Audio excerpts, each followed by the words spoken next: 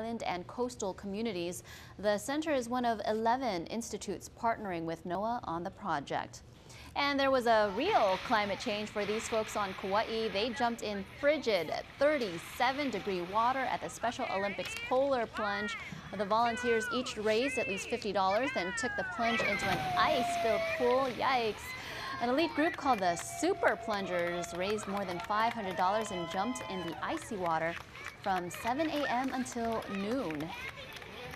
We're very excited to have everyone from Special Olympics out here and to do even our little part to help raise money for Special Olympics, such a wonderful thing. And Pat's been involved for a number of years now, and the Regency has always wanted to help and do whatever we can.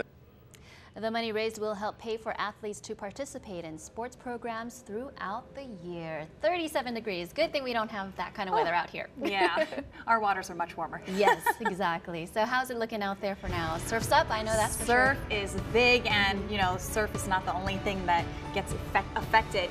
Look at this shot. That's what you get caught in when you try to go see what's going on the North Shore.